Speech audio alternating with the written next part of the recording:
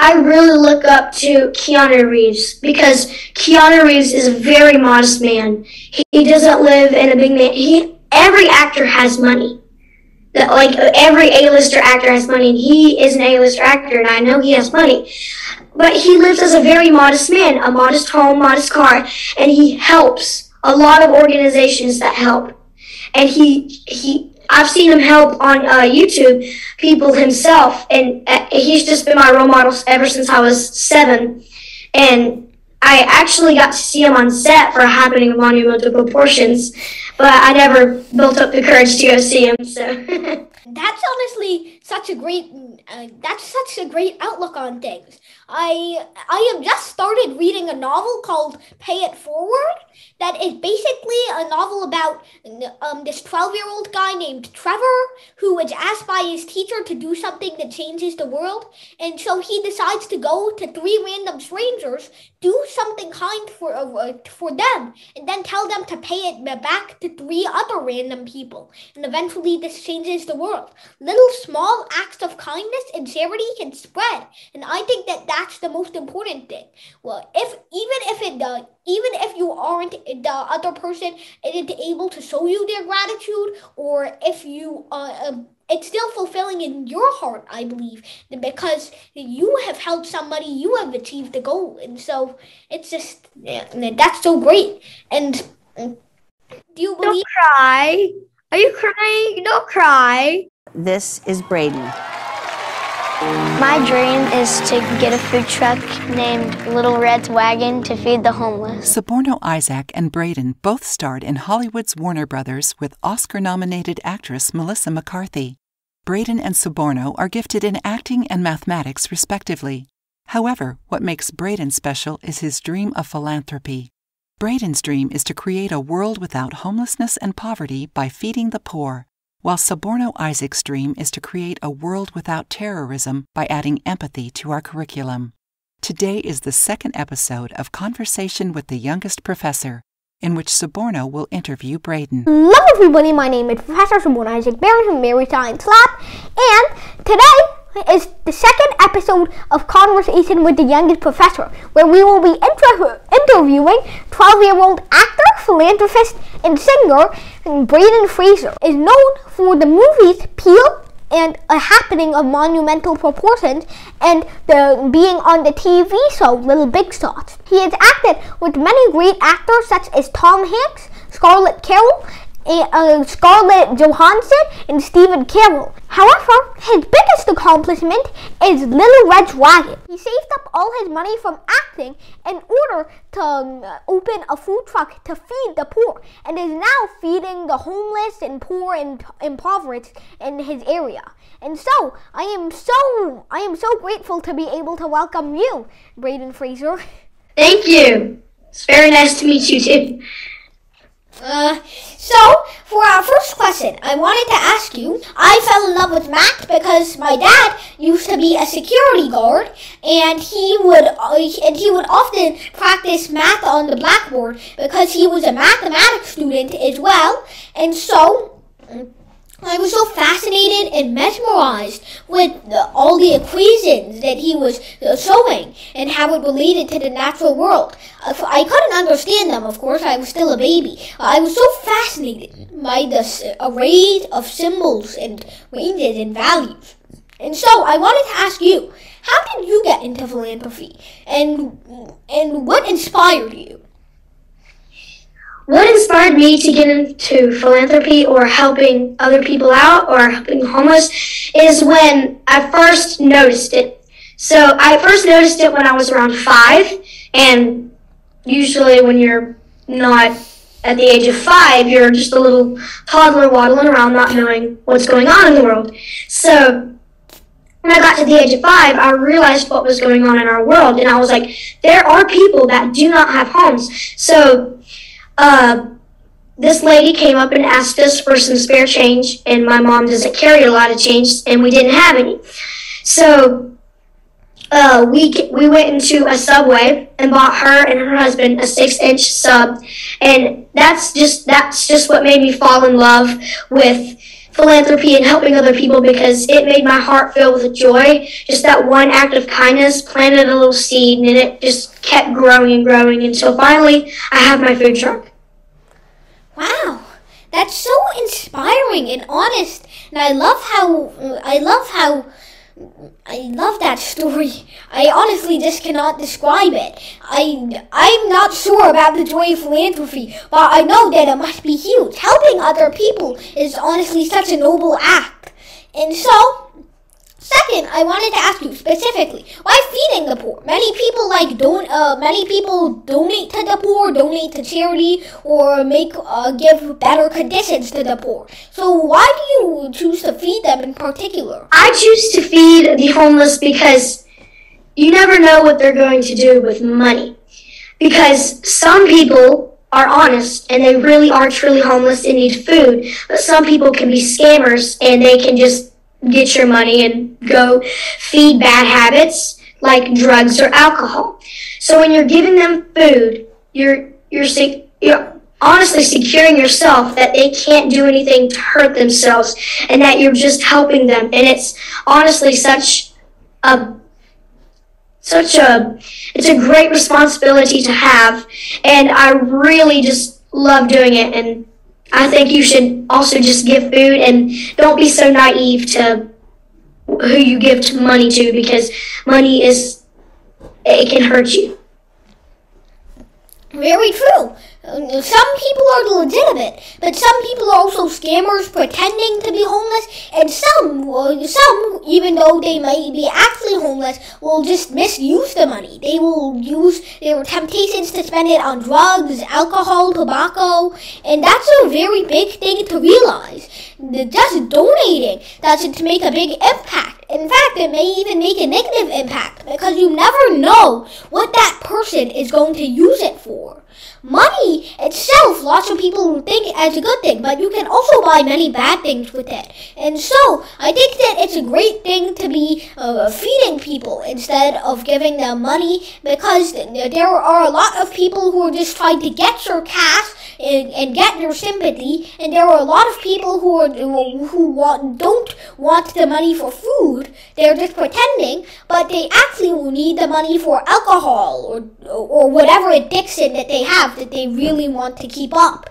And so that's a very important thing to realize. Next, I wanted to ask you, what is your view on philanthropy in general? Do you feel like it is the responsibility of some people or the responsibility of all of us? I feel like it is the responsibility of all of us, because we can all do a part in this world. It's just the smallest acts can change the entire world. And I believe that you just give someone an apple, that can go so far. Like, that could get them through the night to get a job and get money, to get a house and stuff like that. I feel like it's a very great responsibility for everybody to put forth their time and effort to helping somebody that needs help. I think that even if you don't have that much to spare, you should still donate at least maybe a few cents to charity, because you never know what just having a bit of an opportunity could do for some people. It could help them get a better life when they're at rock bottom. And so, that's why I think that you have such a noble cause, and that's why I'm so honored to be interviewing you over here today. And so, I wanted to ask you now, what was your experience cooking with, I believe, Bill Murray for 60 Ladies on Little Big Sauce? What was your experience cooking for 60 Ladies? It's sort of like you just got to, I mean, it's always been my dream to feed and serve people. So when I actually got to serve some people, it was just so exciting, and joy was just rushing through my blood. It was just, I was bouncing off the walls when I got back to my hotel room that night. I was like, I actually did my dream for a day. And it doesn't matter what your dream is, put forth the work, put forth the time, and you'll get there. Wow!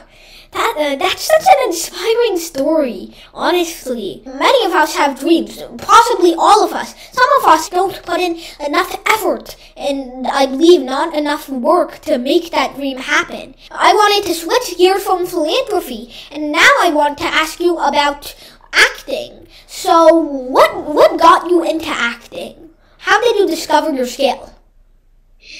It is a very funny story. My parents one night were like, let's go to a rodeo. So we went to a rodeo. And it was halftime during like the bear racing and stuff. So we went and it was a kids dance-off competition. Winner gets $10. I was in for it. And I honestly wouldn't stop dancing when it ended. And my mom was like, and the clown had to drag me off the stage because because I wouldn't stop dancing, and I was just showing off in front of these people my dance moves. Of course I didn't win, but my mom was like, you know, he really loves to entertain people. And so she signed me up for like a little acting class, and sure enough, I fell in love with acting. And also, I feel like the people you hang around with, like your mom, your dad, or even your friends, can help you discover your talents. That's very true. Your parents, your friends, the groups you trust, they can help you discover something new, try something new. They can encourage you.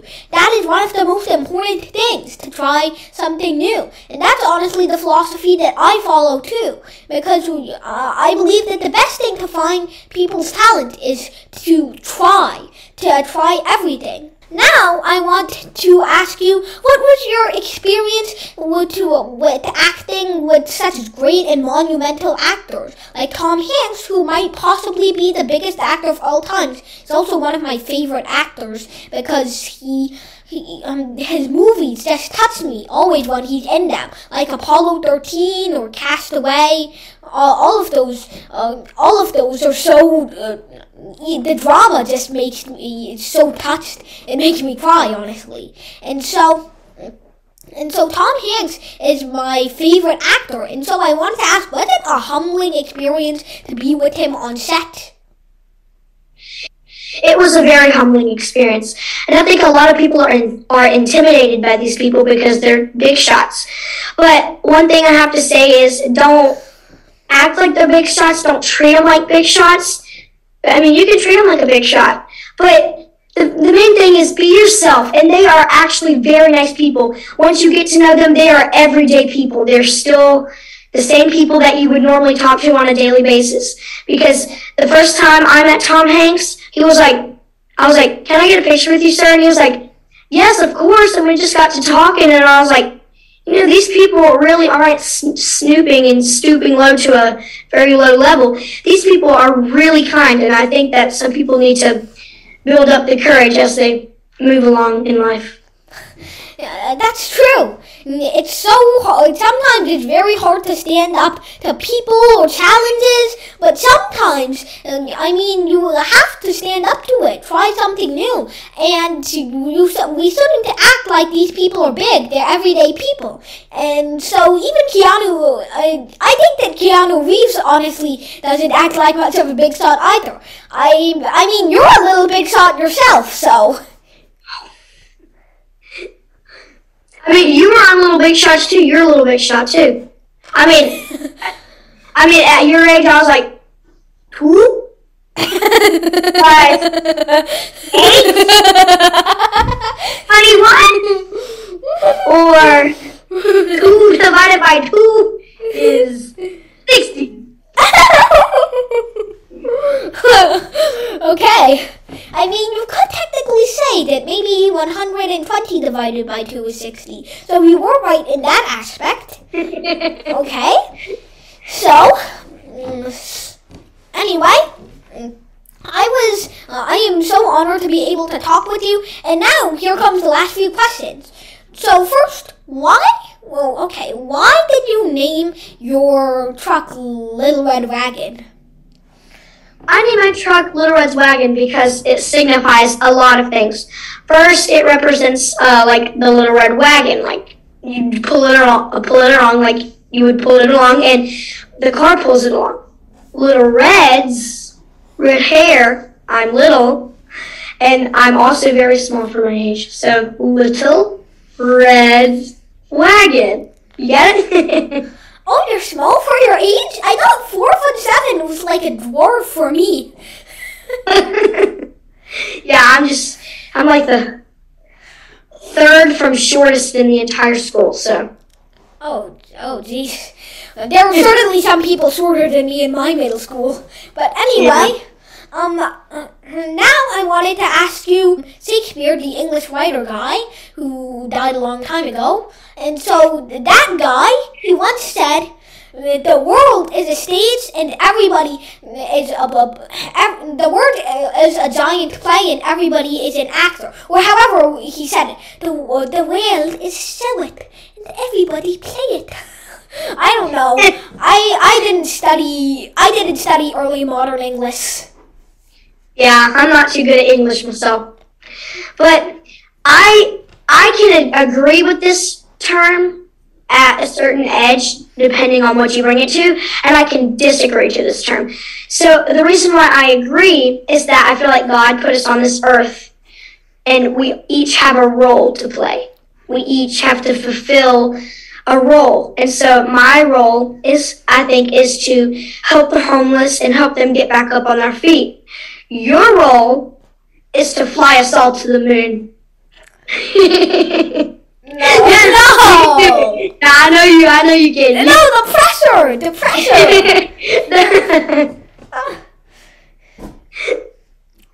Stop pressuring me to do stuff. But anyway, may I hear the reason why you disagree?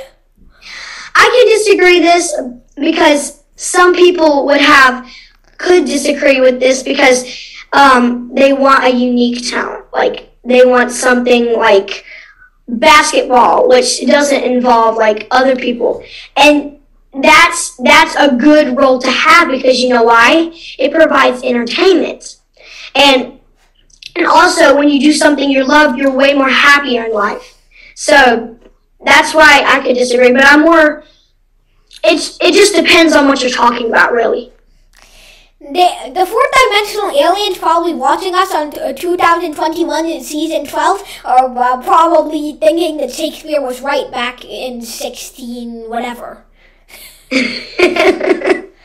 So, finally, I would like to ask you, you are a great philanthropist and also a great singer, and so I wanted to ask you, this might be incredibly awkward, but could you sing We Are the World with me? Because I think that it's very important to be able to show sympathy for others, no matter what race, what gender, what diversity they are, or what race they are, what nationality they are. We are all humans at heart, and so I think that We Are the World is a very important song in the context that not only does it encourage us to help the poor and help each other, but also to recognize each other as humans, to recognize each other as one is the same, especially the line, we are saving our own lives. We are all human. We are saving each other.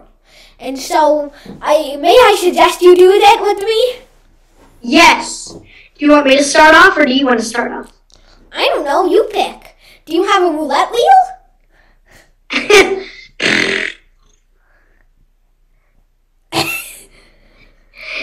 Let's settle this the old-fashioned elementary way. Oh, no. Eeny, meeny, mo. Catch a tiger by its toe. You're kidding me. If swallows, let him go. Eeny, meeny, miny, mo. My mama told me to pick the best one, and it is you.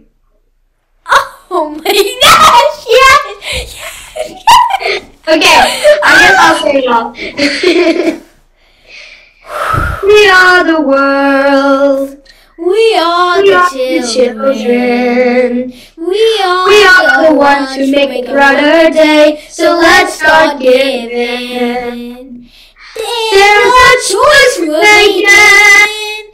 We're saving our own lives. It's true, we make a better day. Just you and me. What? Okay. You did such a good job. The last time I heard Eeny, Meeny, Miny, Mo was from like my little cousin 1 year ago, dude. You really had to bring that up. So I really had to. So it was such a great experience being able to talk with you, being able to meet with such a great mind, and hopefully we will be able to meet again, especially because I have a grand piano on the opposite side of this room. Well, thank you for having me on here, and you're such a pleasure to meet. You're so fun. Thank you. All right, I hope to see you soon. Well, I'll see you later. Bye. God willing, Happy holidays. Subscribe to Bari Science Lab to fall in love with math and science.